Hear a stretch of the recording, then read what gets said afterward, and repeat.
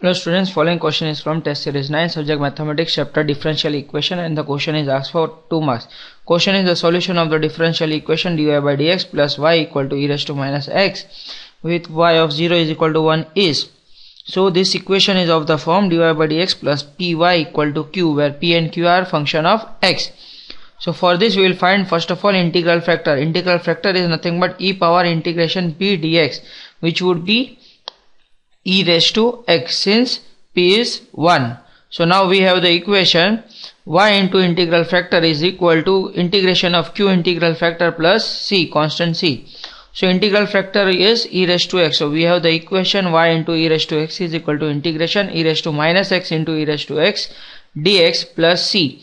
So this integral would be equal to x. So we would have the equation y into e raised to x is equal to x plus c.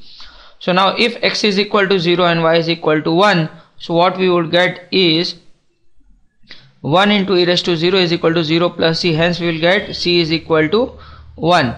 So we have the final equation as y is equal to e raised to minus x times x plus 1. Yes, that is nothing but option B.